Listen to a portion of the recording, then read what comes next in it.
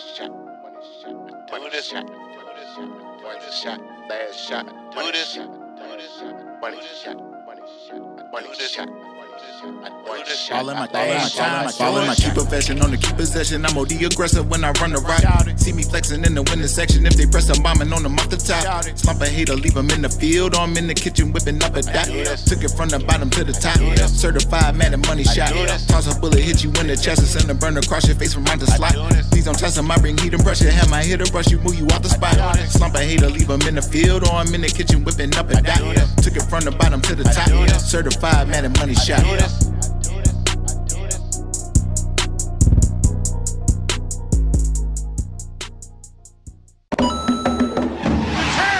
If you guys are looking for fast, cheap, reliable coins for your college football 25 team, check out my coin sponsors at MMOXP and use discount code MONEYSHOT for 5% off your order. Link in the description below. The champ is here! Welcome back, Money Team. This is Mad Money Shot. Sniff out the college football cheese as always. We got college football games tomorrow. Hit the like button for that, as there's going to be some actual college football, some real football games to watch. In today's video, though, I'm going to show you guys what's probably my most used offense, including one of the easiest plays to run in all of college football 25. It's an absolute cheat code. I'm going to show you guys that. But before I do, as always, if you guys want to see more videos like this, please make sure to be a subscriber. Hit the like button, let me know in the comment section. I'm using Georgia again today, so I can show you guys some offensive plays out of my Georgia offensive ebook, as I do feel like this is the best offense in the entire game. So if you guys need more help, you can download this instantly or any of my ebooks simply by clicking links in the description or the top pinned comment. Now, I don't usually do this in college football, as I like to mix up my offenses, but since I knew I was going to make a video about this specific offense, I'm just going to run one offense the entire game. Now, the formation I'm going to use today is the gun deuce close, which is a formation that's been in Madden for a long time, but this is college football,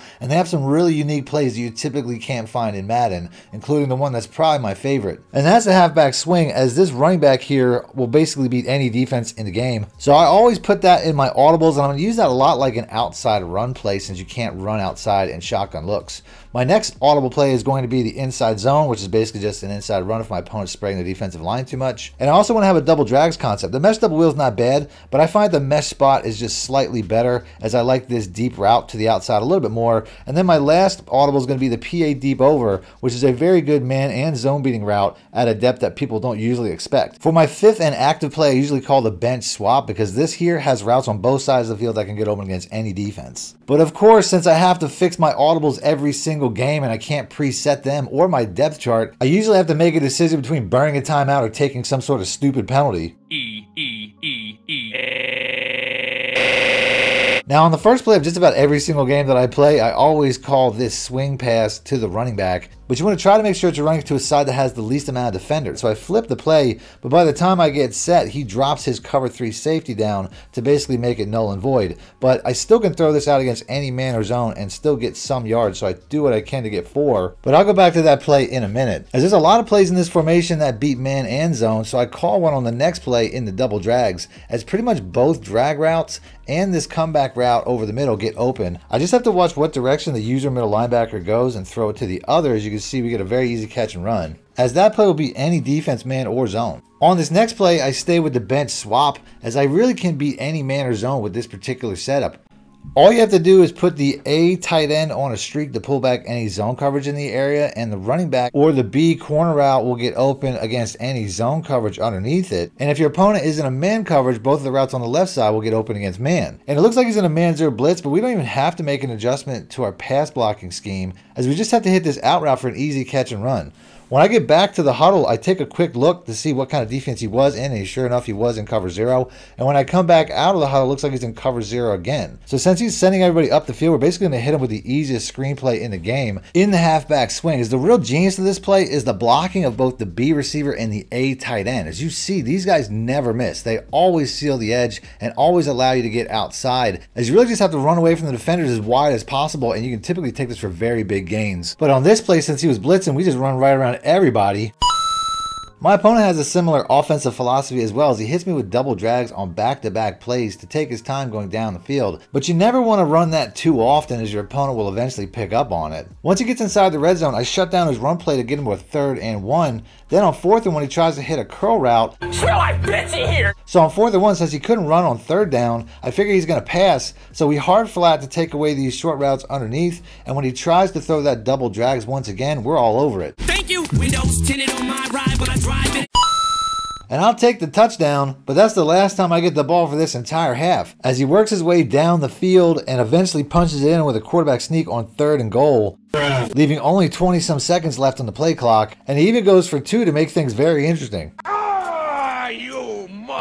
He gets the ball at the start of the second half as well, and we both thought that was a pick as he completely stops running with the tight end thinking that the ball was given away, before moving down the field very quickly and scoring on a BS animation, holding onto the ball and reaching for the goal line while getting sandwiched between 2 defenders.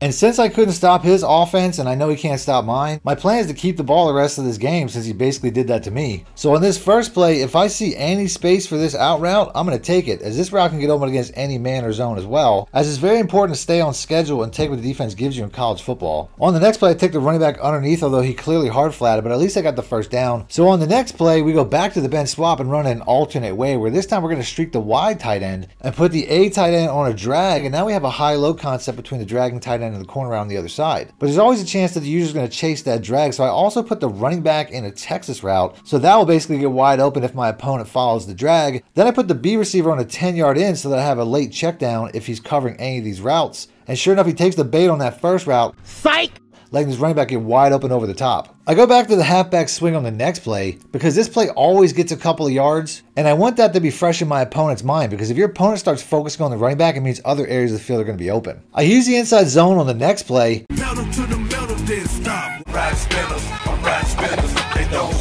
And I just can't help myself from trying to make a highlight reel play, but it occurs to me that I'm getting too many yards at a time. So we go back to the dink and dunk, as we're going to either go running back here if it's zone, or if I see space, I'm just going to hit this out route, as this is going to be something that's going to be open against man or zone anyway, as we accidentally get another first down. So I figure I'll probably get the least amount of yards if I just run with a simple inside zone. And I couldn't have been more wrong, as there was nothing in my way from scoring. So I try to do a little extra stick work so I get tackled in bounds and I get tackled out of bounds anyway. So the gig's up. He's going to get the ball back. So from here, I just decided to go back to that out route, as it's pretty much open every single play.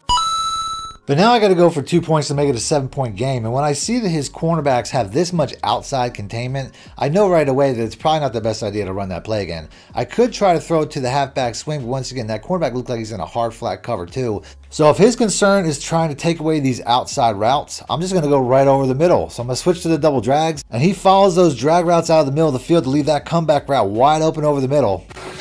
And now every single time I've touched the football, it ended in the end zone. But now we're going to have to play defense, as we get him to a quick 4th and 6, and he picks it up with, guess what, double drags. And my man is confident that he's going to win this game, as he lets the clock run down from the 50-yard line.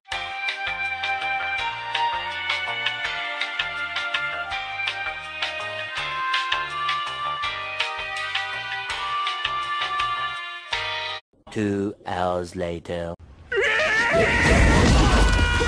And he does eventually get down the field into scoring range by using a lot of double drags concepts the exact same way, before switching over to a lot of screen plays, as it seems like his offense has been reduced to nothing but double drags and screens. So we shut that down with a hard flat in the very next play, before he tries double drags on the next play. And to stop this, all you really have to do is have some hard flats on the field and a bunch of hook curls, as he tries to take those routes over the middle and nothing is open. How about new? And I bet you wish you had back those 10 seconds now, don't you?